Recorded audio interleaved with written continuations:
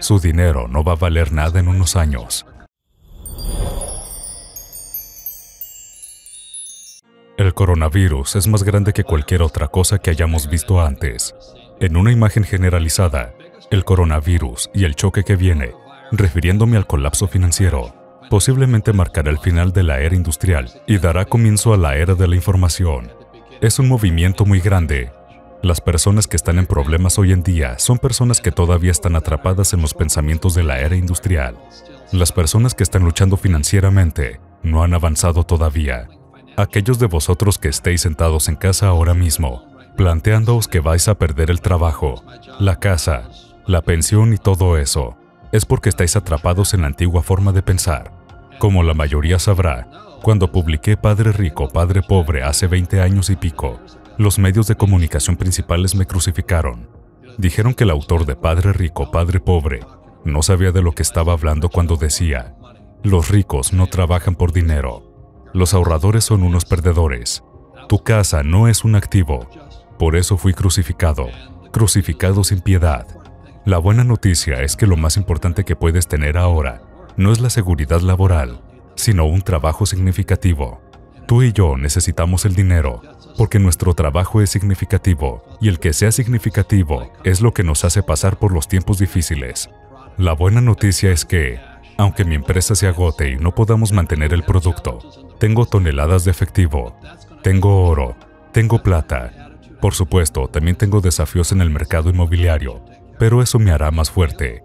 Esta es la única actitud que puedo tener. De lo contrario, simplemente lloraría y diría: el gobierno debería cuidar de mí. Necesito un rescate, necesito un estímulo, y el estímulo significa bienestar para los ricos. Cuando hablo con los jóvenes siempre les digo lo mismo, aunque no sea políticamente correcto. Yo nunca iría a la escuela.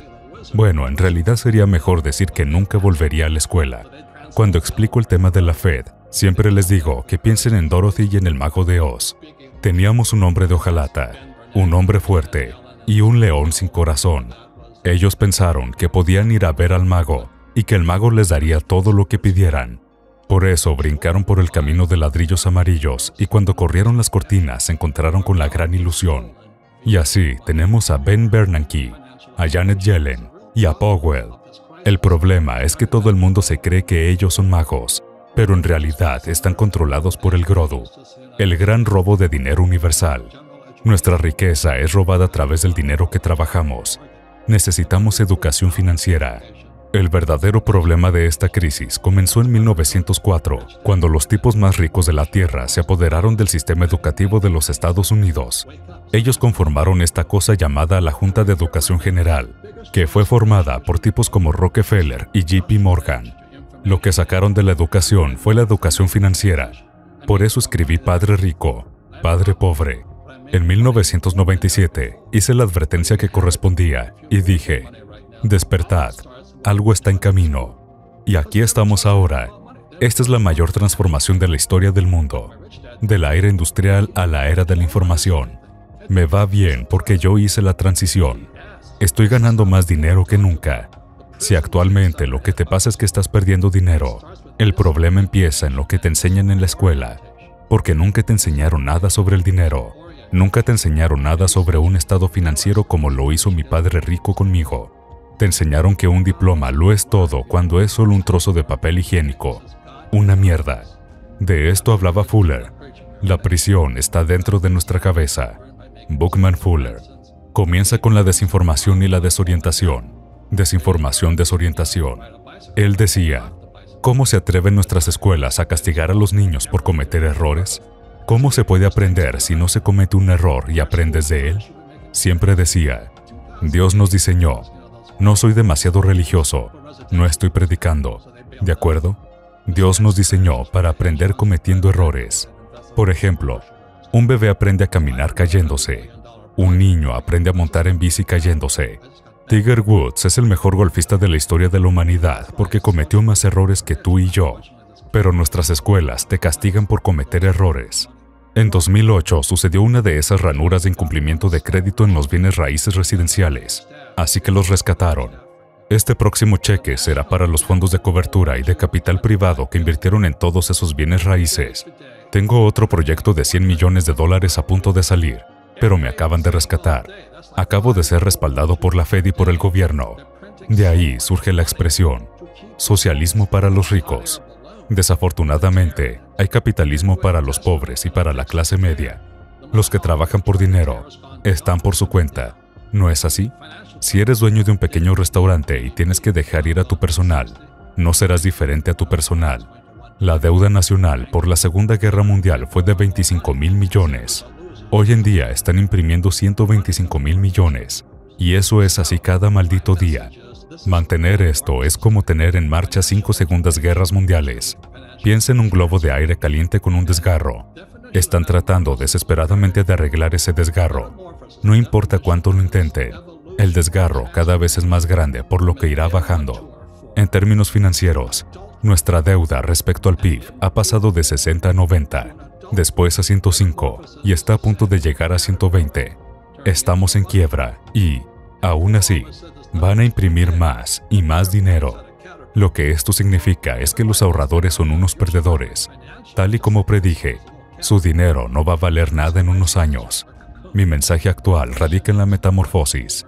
La educación financiera es realmente una transformación financiera, y la definición de metamorfosis aquí es muy importante. La definición de la metamorfosis es la evolución o la transformación de una forma inmadura a una forma adulta.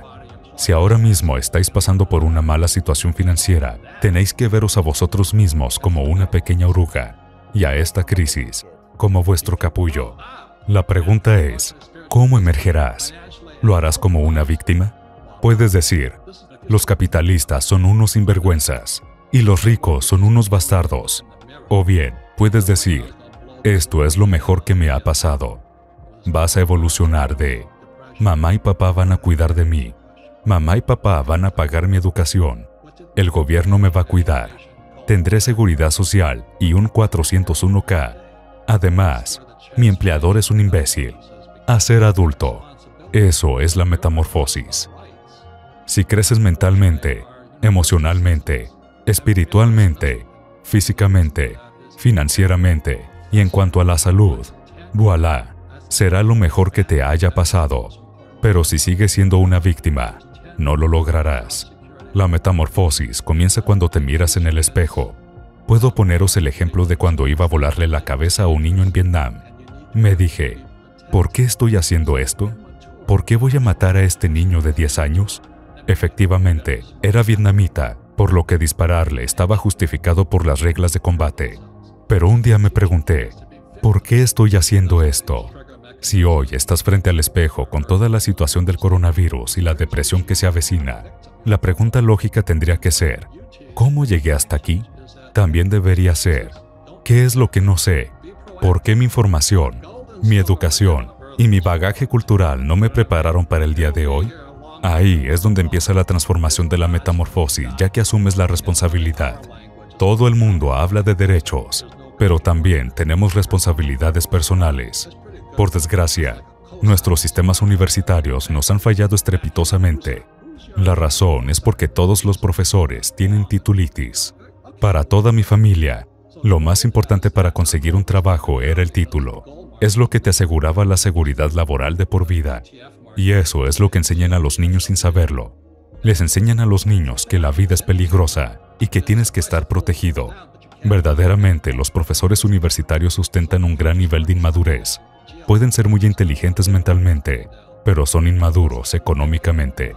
No pueden cuidar de sí mismos, por lo que están enseñando a los niños a ser víctimas. De ahí surgen los mecanismos de activación para no poder decir palabras que sean hirientes y todas estas cosas. Eso respalda que eres una víctima, que eres vulnerable. Sin embargo, lo que tú y yo enseñamos es que no seas una víctima, sino que seas proactivo. El oro y la plata estaban aquí cuando se formó la tierra y seguirán aquí mucho después de que nos hayamos ido. Es el dinero de Dios. Dios lo hizo. Sabes que en nuestro idioma hay algo que se llama riesgo de la contraparte. Aquí no hay riesgo de contraparte. Tu contraparte es Dios y eso está muy bien. Es como si un confirmante fuera el oro. Lo que quiero decir es que los bancos te respaldarían. ¿Quién es tu confirmante?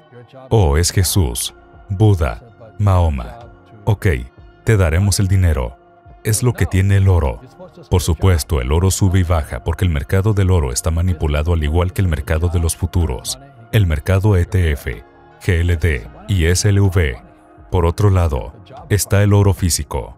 Lo que me parece más interesante es que, aunque el precio del oro esté bajando, no se pueda comprar en el mercado físico. En definitiva, el mercado de futuros está bajando, el precio del GLD está bajando, el mercado de papel está bajando, pero físicamente no puedes conseguir nada de oro. ¿Por qué? Porque los ricos lo están acaparando. Los ricos están acaparando el oro y la plata, como el papel higiénico y las armas. Los pobres y la clase media están acudiendo a los planificadores financieros, y los planificadores financieros les están diciendo que permanezcan en él a largo plazo mientras que los ricos se están retirando. Mi mensaje es simple: despierta. A los ricos les dan escalofríos y te dicen: no les digas eso, Rob. Mi padre era jefe de educación, doctorado y demás. Fui a casa y le pregunté: ¿por qué no aprendemos nada sobre el dinero en la escuela? Me miró y dijo: porque el gobierno no nos deja enseñar esa materia. El gobierno nos dice lo que podemos enseñar y lo que no. Pero, ¿no vamos a la escuela a aprender sobre el dinero? Me dijo: no, vuestro trabajo es conseguir un trabajo. Le dije: pero si consigues un trabajo ganas dinero. Él dijo: no, se supone que solo tienes que conseguir un trabajo. Yo dije: no.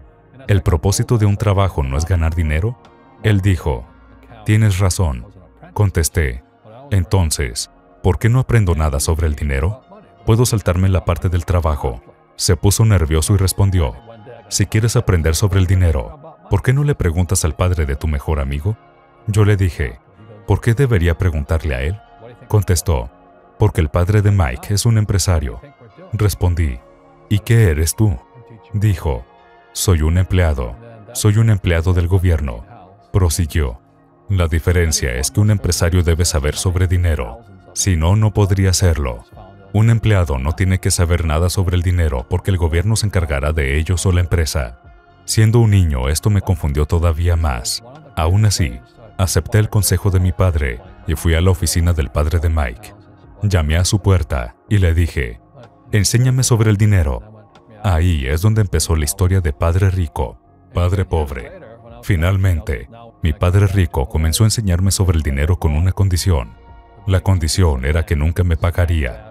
Me dijo: en el momento que te pague, pensarás como un empleado. Esa es la trampa. Los empresarios trabajan gratis. Siguió diciendo: nunca debes querer un cheque de pago. Es importante que lo entiendas, niño. Dije: ok, pero ¿cómo hago para ganar dinero? Respondió: eso es lo que descubren los empresarios. Por lo que le pregunté: ¿cómo puedo aprender sobre el dinero? Y sacó el tablero de juego del Monopoly. La forma en la que me enseñaba sobre el dinero era jugando al Monopoly. Finalmente, un día me enfadé y le dije: bueno, ¿cuándo me vas a enseñar sobre el dinero? Respondió: ¿qué crees que estamos haciendo jugando al Monopoly? Yo dije: no lo sé. Respondió: te estoy enseñando sobre el dinero.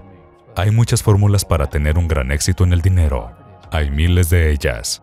Pero una de las mejores que se han encontrado está en el juego del Monopoly. A día de hoy todavía lo es. 4 casas verdes, un hotel rojo. Dijo: una de las mejores fórmulas para adquirir grandes riquezas es jugar al Monopoly en la vida real. 4 casas verdes, un hotel rojo. Yo dije: espera, ¿esto es todo lo que hay?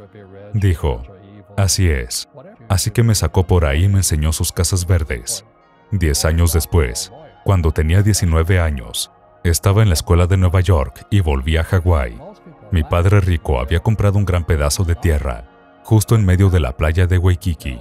Si a día de hoy vas a la playa de Waikiki, veréis el hotel Hyatt Regency, que era su hotel. Al igual que en el juego del Monopoly, los activos adquiridos se convierten en activos más grandes. Hizo lo que se llamaba un ensamblaje, porque esa propiedad no era tan grande como en este momento. Tuvo que comprar pequeñas parcelas porque Waikiki era un pequeño pueblo de agua sucia, un pueblo viejo. Por eso tuvo que comprarle su parte al propietario de una tienda y su parte al propietario de otra. Esto le llevó un tiempo, pero finalmente reunió una gran extensión de propiedad. Posteriormente, él y Hyatt construyeron un hotel gigante. Se acababa de vender por $800 millones. Así es como aprendí sobre el dinero. He tenido cheques financieros. He conocido a gente que me ha apuñalado por la espalda, pero todo me ha hecho crecer, porque crecí a partir de ellos. Eso es la espiritualidad. La gente que tiene miedo de cometer errores, como les enseñaron en la escuela, nunca crecen, porque en la espiritualidad existe el bien y el mal, la densidad y la livianidad. Hay arriba y hay abajo. La mayoría de la gente no quiere tener razón, solo quiere ser positiva. Realmente no puedes hacerlo así. Esa no es la realidad. Yo no era pobre según los estándares de la mayoría de la gente, pero provengo de una familia con una actitud pobre. Creo que entiendes lo que quiero decir. Tanto los ricos como los pobres y la clase media comienzan con una actitud fundamental. La pobreza se transmite. Se enseña en las familias, al igual que la clase media se enseña en las familias. Por lo tanto, para la gente que ahora mismo está sentada en su casa, que tiene problemas económicos, que está preocupada por el dinero, que es infeliz, aunque puede que esté ganando mucho dinero, pero aún así es infeliz con lo que está haciendo. Probablemente se lo hayan enseñado en su superego. Consigue un trabajo, trabaja duro, o nunca serás rico, los ricos son malos. Lo que sea. El sistema escolar nunca te enseñará sobre el dinero. El sistema escolar está diseñado para enseñarte a ser un empleado, lo cual es importante para ser médico o abogado, un especialista, pero nunca te enseñarán sobre el dinero. Lo que le hace falta a la mayoría de la gente es el conocimiento real de los negocios como la contabilidad, las deudas o los impuestos.